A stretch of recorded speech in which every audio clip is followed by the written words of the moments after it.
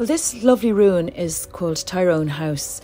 It's set in beautiful countryside in Co.Galway in County Galway, just a few minutes walk from my home.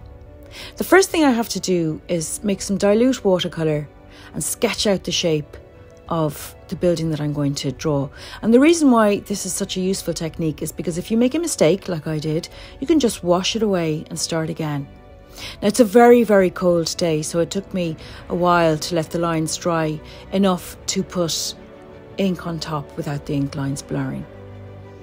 And when the ink lines are all dry, then I add some paint, being very careful to pick out the values, in other words, the very dark bits in contrast to the lighter bits, and waiting for each layer to dry and then adding more and more colour on top, keeping the colours nice and muted, gives a really nice soft effect that's in keeping with the antique look of the ruin.